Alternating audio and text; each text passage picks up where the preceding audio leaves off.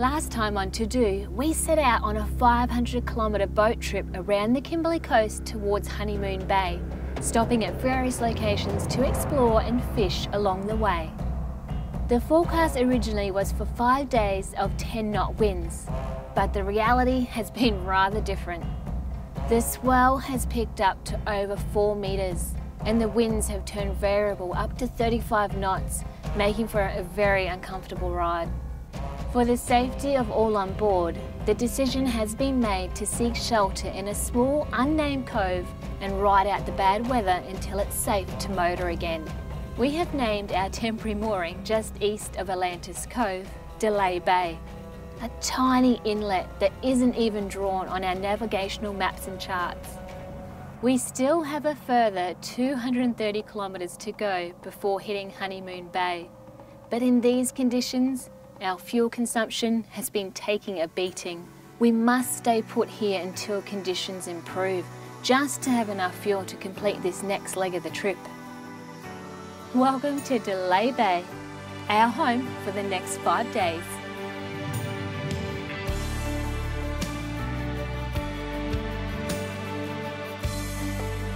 Just crawled out of the cabin from sleep last night. Had a look out here and there's that massive croc. He would have to be about 4 metres in length. You can see when he shows his back, you can see the tips on his back, really prehistoric. We were actually going to camp on this beach. We were going to roll the swags out. But yesterday afternoon when we were scouting out the area, the boys went for a walk downstream and I stayed here and was just sitting in the chair. I was actually on the sat phone and spun around, and here's this guy just out the middle here, absolutely massive. So we decided against camping on the beach, which is a good thing because this morning he is now scouting out that beach. He's keeping a close eye on us. He's not the only croc in this area, but yeah, he's getting pretty close. We didn't see any croc tracks yesterday, and that's why, because the tide comes up so far, it's washing away his marks. Bloody awesome.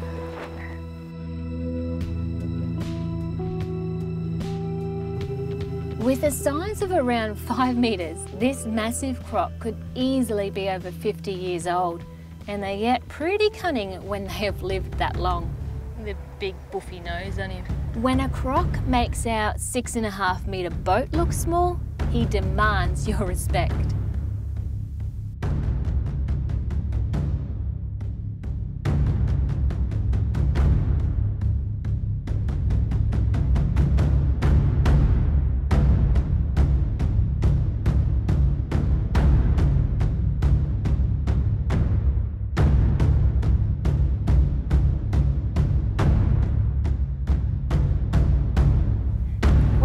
Ourselves east of Atlantis Cove. Now this wasn't a planned stop, however we had some really bad weather out the front.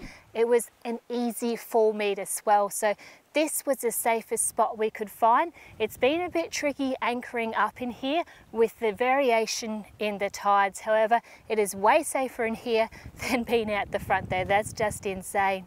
And we saw a massive croc here this morning. We've got the boat anchored up. It's low tide at the moment. We've anchored it front and rear, and we're going to go up further and explore. The boys went for a walk yesterday afternoon, and Ads wants to show me something over here first before we go and catch up with him. Over here, Pen. Come and check this out, mate. Oh my goodness. Look at the size of his head, mate.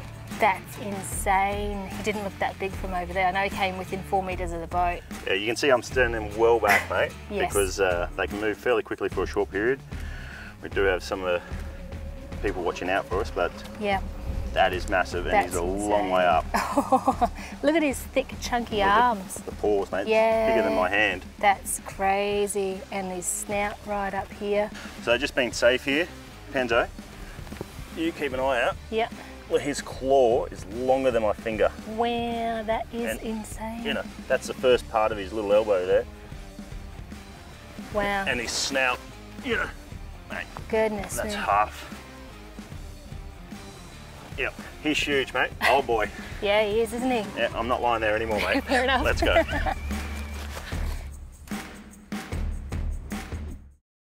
Penzo, I went for a walk yesterday, mate, while you were having a little snooze. I walked up the river here, found some fresh water, mate. You're going to love that. No way. And some awesome fishing spots. Really, that sounds amazing. I've been stuck on that boat for 4 or 5 days now, so I'm keen for a walk. Well, you can see I've buried my feet in the sand here, mate. I'm quite happy to be on solid ground. I know, solid ground. This is great. All right, show me. Lead the way. Boots. Yep. We're going to need them. True.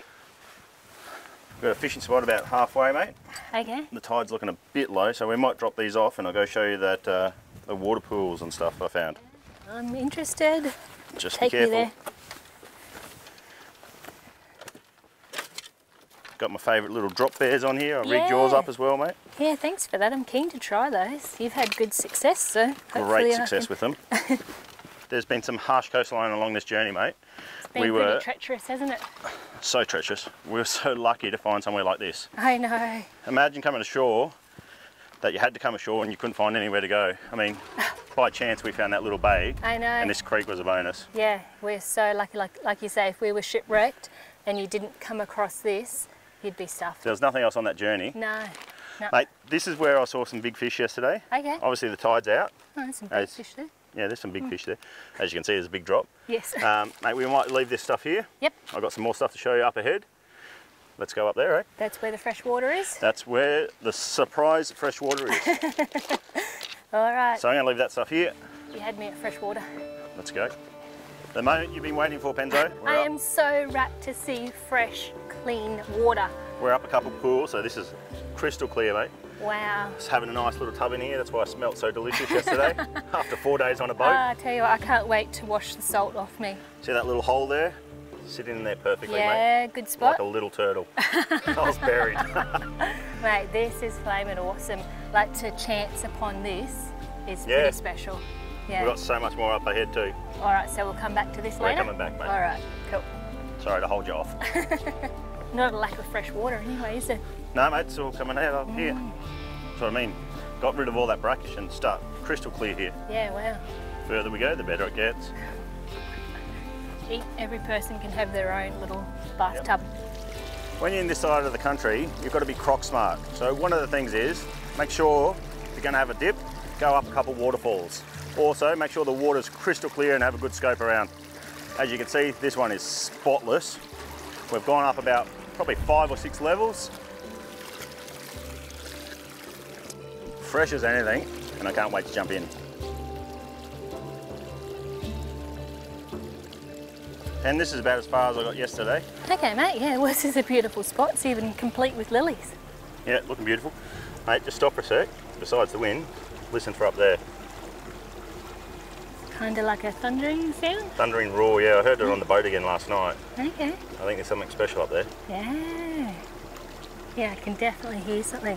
See if we can get closer. Yeah, mate.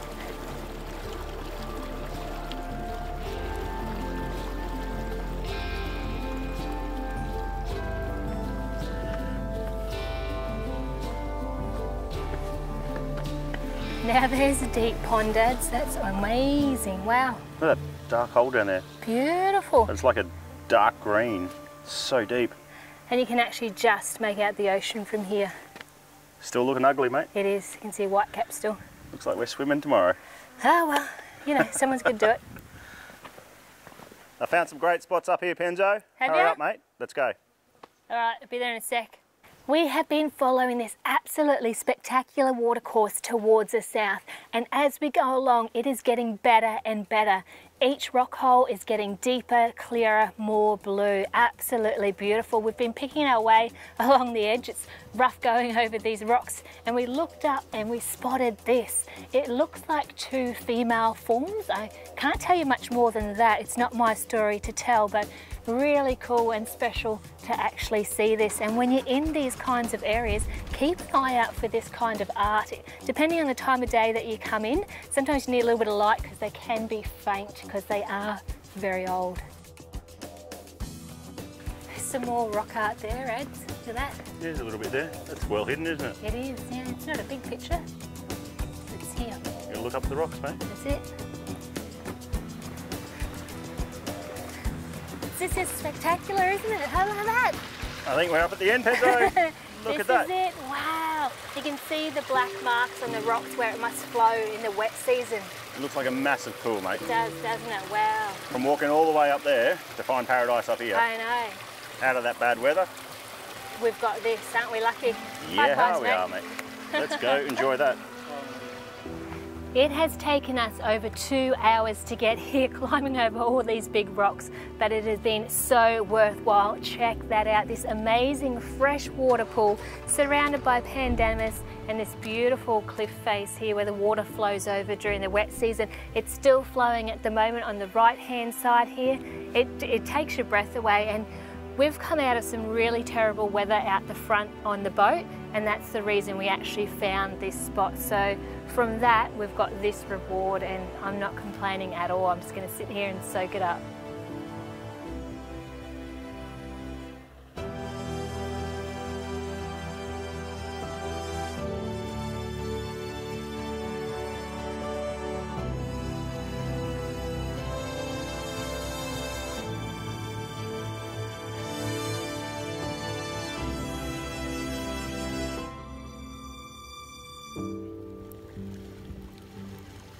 This is our first boat beach fire, and we are loving it. Had this magnificent sunset around us, pink skies, boat sitting nicely in the water.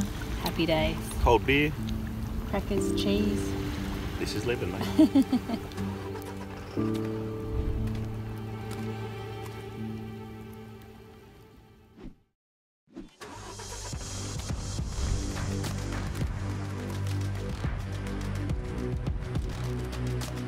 Next leg of this journey is about 60 k's, and it's the most exposed on the coastline, so we have to have mid-weather to make that next leg, but we're not going to leave this spot, you know, that we've got good weather, just way too risky. So that's the update for today.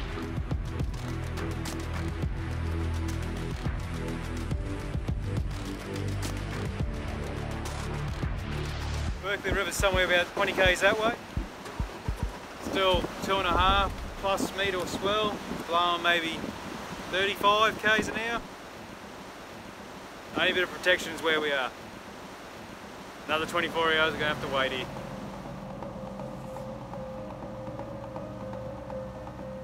This is the end of day 4 in what we've now called Delay Bay. We've renamed it because it was an unexpected stop. We're having steak and potatoes on the beach. We have some crocs still beside us. Things are okay, food and water's fine. Just waiting for this weather to change, aren't we, Eds? Yeah, mate. It should calm down tomorrow, and we'll give it a good look in the morning, nice and early. Yep. But yeah, the guard dogs are still swimming past, so yeah, keeping an eye out. Be careful of that. But yeah, this is fairly much paradise. Yeah, it is.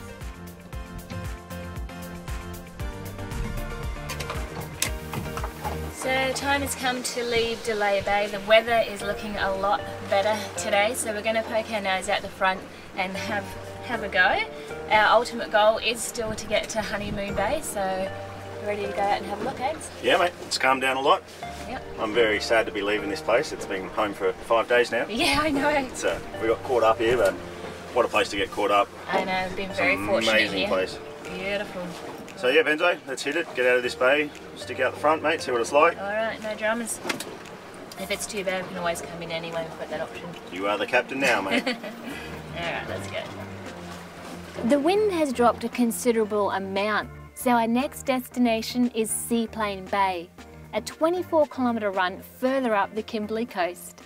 We have left Delay Bay finally, and our ultimate goal still is to get to Honeymoon Bay, but the wind's still up, so we're just going to sit here in this nice protected bay. Now, we are not the only ones who thought this was a good spot for protection. There's a lot of history here. This bay is called Seaplane Bay. Now, the story is that 2 German aviators in May 1932, they hit bad weather and they're actually heading for Darwin, and they had a storm and it blew them off course. and they had to land a little further from here. It's a seaplane that had floats on it, and they had 15 litres of fuel left. So they decided that they would refuel, fly again, and this is as far as they got. They beached the seaplane on one of these shores here. Now the next part of the story gets even more interesting. Unable to find water here, the pair thought it might be a good idea to backtrack, because originally they saw an Aboriginal man, but they couldn't communicate with him, but thought he may be able to send for help. So they had no water. This is harsh terrain. Just look at the backdrop behind me. It's insane terrain they were trying to cross. And they actually crossed some of these bays, and they were chased by crocodiles. They lost their clothes. They were now naked. They're getting bitten by sandflies. How long could they hold on? How long could they keep going for? The aviators didn't actually have any idea where they were. They thought they were on Melville Island up near Darwin. They had no idea they were on the Kimberley coast. Now, after the crocodile chase, they decided to come back to the plane and undo one of the floats off the bottom of it and use that as a canoe to head down further. They paddled for 4 days and 4 nights. Unbelievable to think, sitting on that makeshift canoe in this kind of conditions. They ended up not too far from King George Falls. Under a rock ledge there, they came ashore, and that's where they stayed. And this is where it's kind of special to us, because our friend Ronnie Morgan, some of his relatives actually helped come in and rescue these guys. Before we left, I spoke with Colin Morgan about this. Back with that after the break.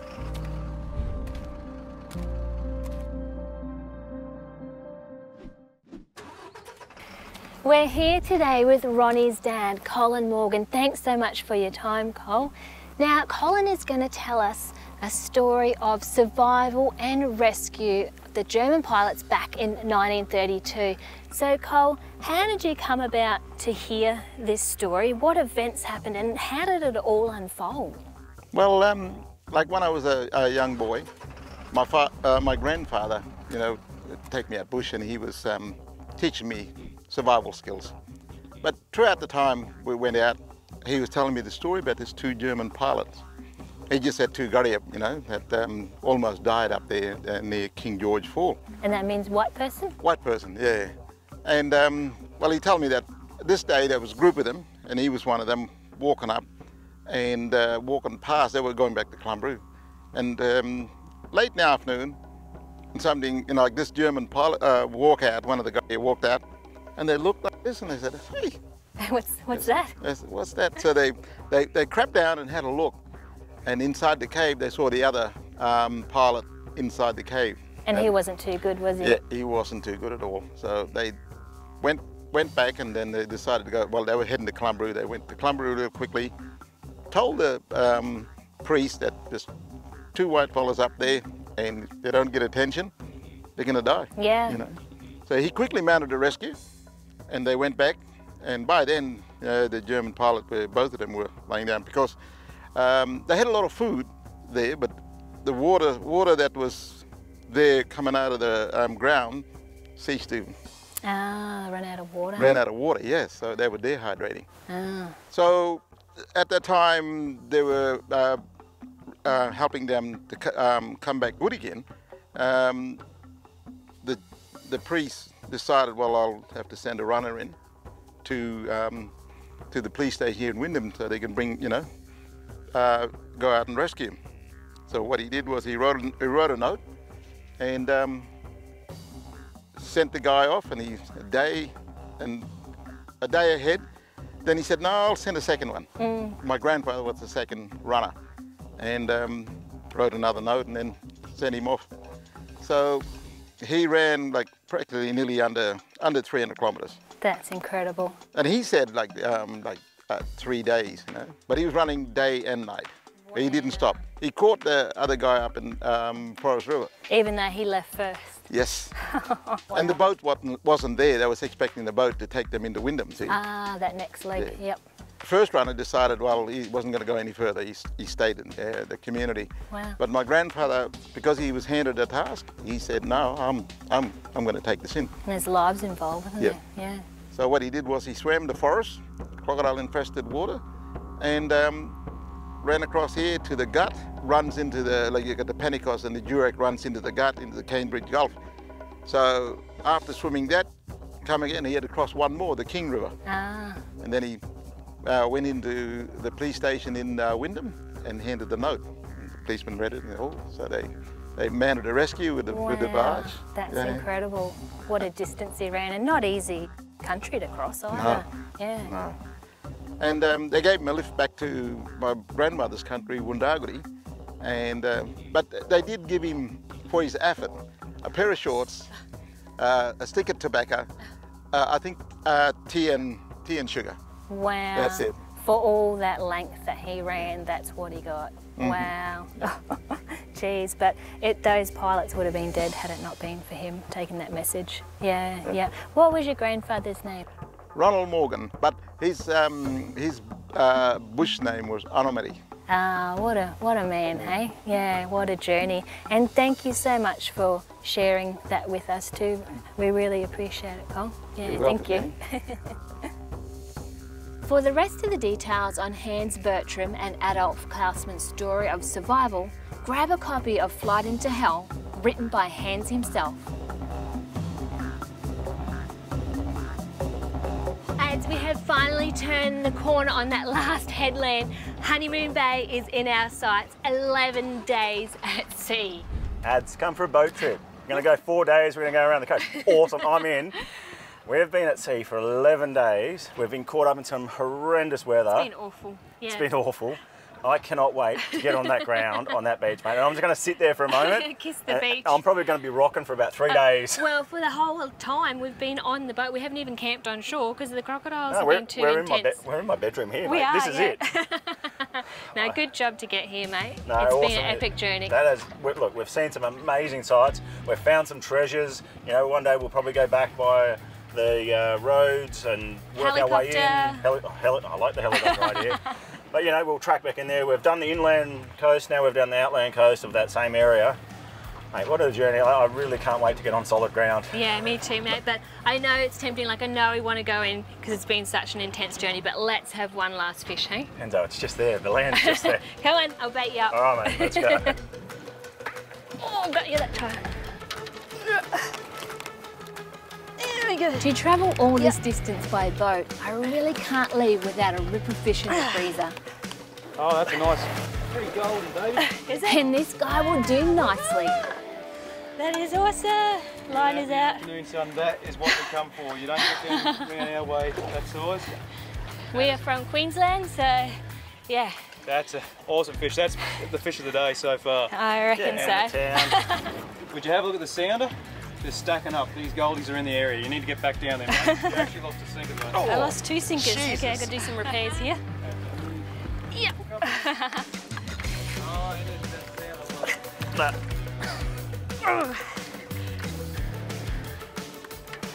Big cod. Oh man, look at mine. I'm sorry. Hey, Enzo, showing off. Hey. Hook up. Pull that bails down, guys. Bails down. Bails down. Oh, that's a Yahoo! What a hole! Well done, Penzo. 3 different species. In one drop. In one drop. In 9 metres of water, currently drift fishing. We found this one spot. Every time we sweep over it, we're getting hits. even better than the last one. It's getting bigger and bigger. That would have to be a strong 55, 60, 55 I'd say. Yeah. These are good size. Very tasty fish right there. Golden snapper, they're part of Luke and John's family. Yeah. One of our favourite. They are indeed. There we go, 63 centimetres long. That is a magnificent looking golden snapper. Enzo, last cast of the day, mate. All right, Sun's going down. We've had an epic time fishing here. You've got dinner, multiples. I want dry land. All right, mate, we'll take you there. This is the last cast. Yeah, but the sounders lighten up, mate. We're staying. It's so tempting to stay, isn't it? Over the last 10 years of producing this series, there has been a handful of experiences that are really etched into my memory. Surviving this boat trip and motoring into Honeymoon Bay was truly one of those occasions. I couldn't have done it without both Adam and BJ by my side, sticking with me through thick and thin, To them, I say thank you. See you next time on Top of Down Under.